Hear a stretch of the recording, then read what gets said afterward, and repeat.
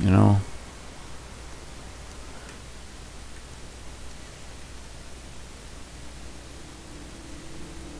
I'm just claiming.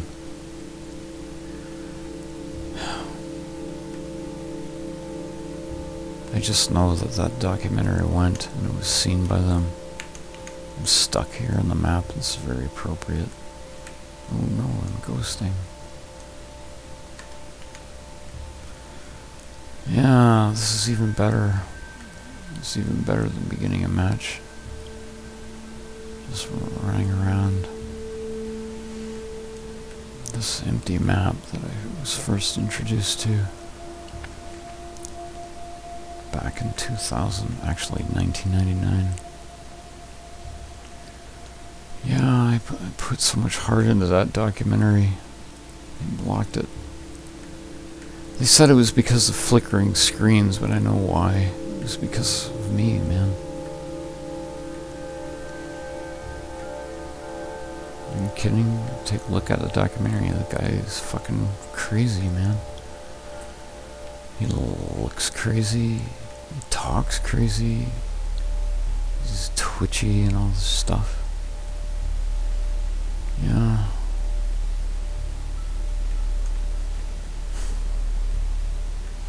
And Charles Bukowski had this amazing quote where he said, it was something along the lines of, you know, when you don't know and you try and it doesn't work out, you can just shrug your shoulders and say, you know, it was the gods were against me or whatever, right? But when you know and you didn't succeed, it's like you're wandering through the empty chambers of your mind. And yeah, I poured my heart into that documentary, and I was the wizard, and the king looked at it, and he took my magic.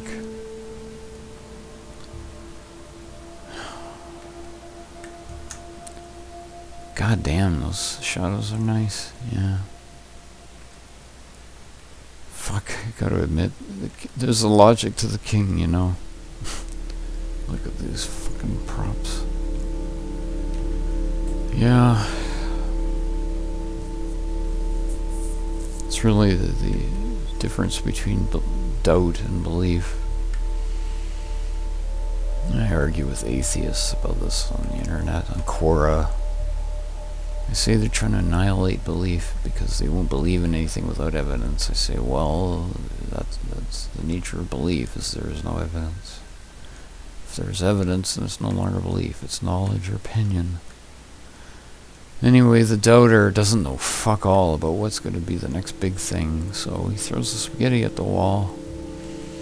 The wizard knows! But really, when you're the king, how can you tell who's a wizard and who's a madman?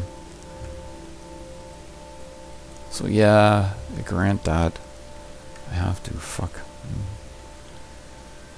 I'm tired of the war. Valve is... I know they watch me... It kind of idea farmed me a bit. I know this. I talked with somebody on LinkedIn. He mentioned that. He knew that I had, you know, they watched.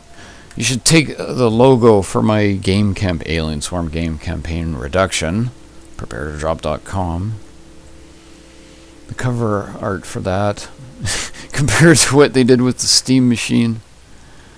It's like, I get the sense, actually, look at the Steam Machine logo, that it's Valve looking back at me. It's like the Steam Machine logo is from the perspective of the star. My logo is from the perspective of the planet looking at the distant sun. Actually, it's you're not even a planet. It's in orbit above the planet. The planet is a wasteland. Yeah, okay, let's do some apocalypse shit here, eh? Yeah, right, fuck. I'm going on here through the chambers of my mind here. No, I don't think I will. I'm kind of burnt out around apocalypse. Can you see the whole map anymore? No, you can't. The way we could. Oh, look, I've lost my way. Oops. I don't know where I am. Oh, wait a sec. Oh, it's the skybox.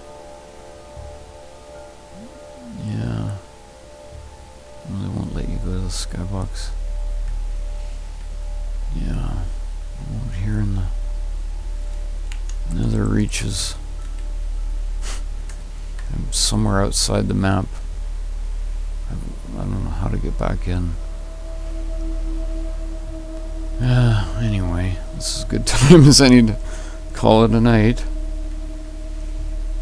Yep. Right.